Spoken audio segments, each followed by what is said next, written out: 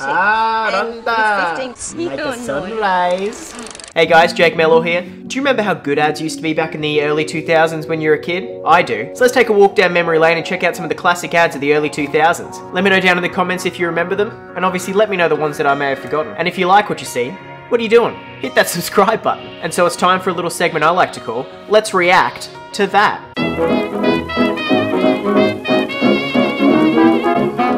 I went fishing in Matini the other day and I Charter ran into boat? this charter boat. Charter boat? What? You didn't see it? No, anyway, because I've got RACQ boat insurance, I'm covered. How could you not see a charter boat?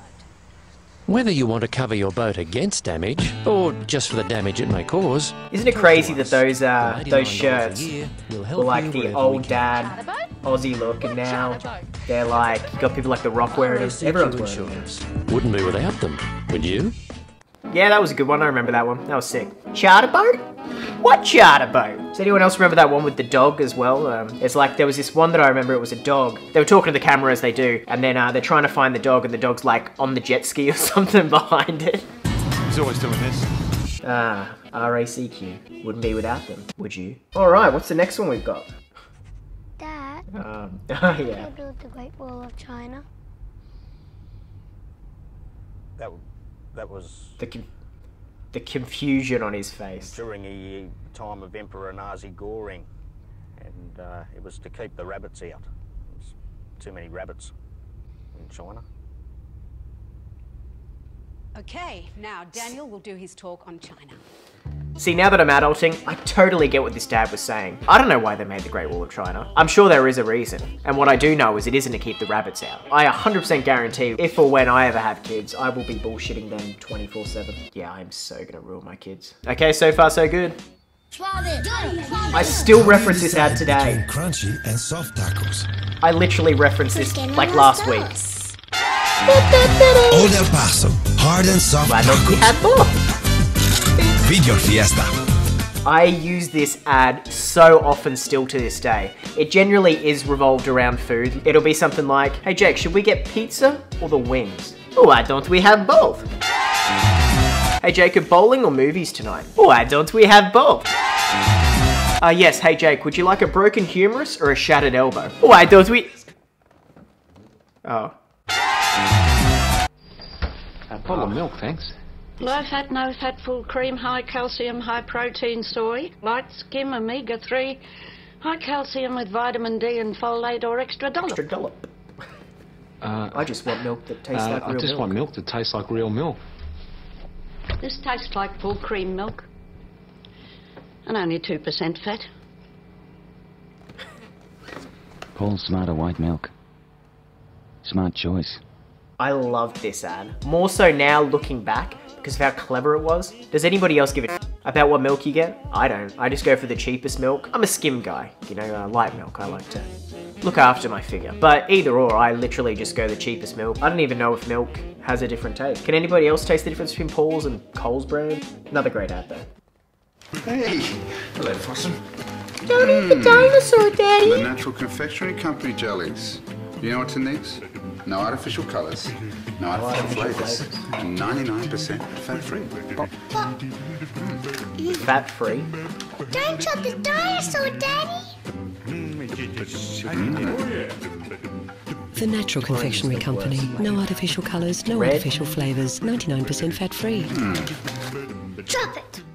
Alright, let me first start by saying a couple of things. Cutting an orange. Orange and green and yellow are the worst flavours of little jelly lollies. You gotta go red, blue is a good one, the clear white colour, and I'm an aniseed man, you know? I like me some licorice, so if I'm having jelly beans, I'm gonna go for the black ones, or the pink ones, because they're kind of off of red.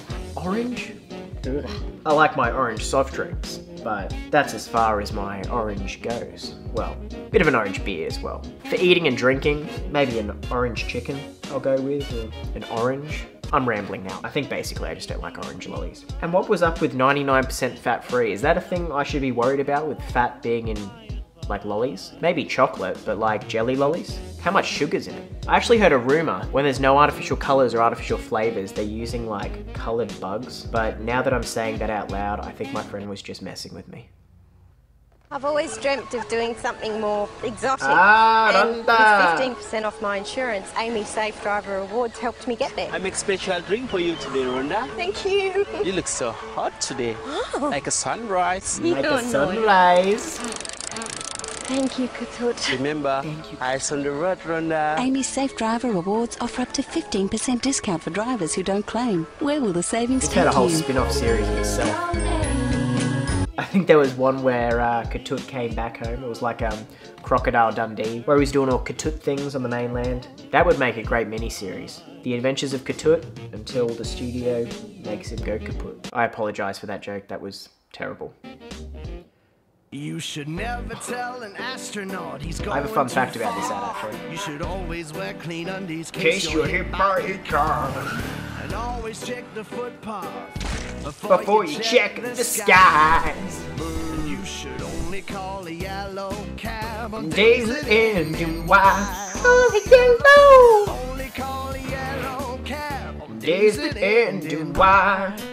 Man, that dates it. Who orders cabs anymore? You see the old flip phone? I had a flip phone. And the fun fact is my music teacher, Mr. Watson, actually sang that song. And they asked him if he could do it in a Louis Armstrong accent. You know, the guy who did, I see trees of green. If you play it back again and listen, it'll actually sound a bit Louis Armstrong. But for anyone who went to my school, that was Mr. Watson, who, just have a listen back, you'll be able to actually hear his voice in it, which is pretty sick. Alright, so that's enough nostalgia for one day. They were probably some of my favourite ones that I remember growing up. We obviously didn't have the Coddies one, which was really good. The My Mum's Making Cantong, that was excellent. Maybe it's because I exclusively watch YouTube and Netflix now and don't watch any TV. I don't even know if my TV's hooked up. It must be.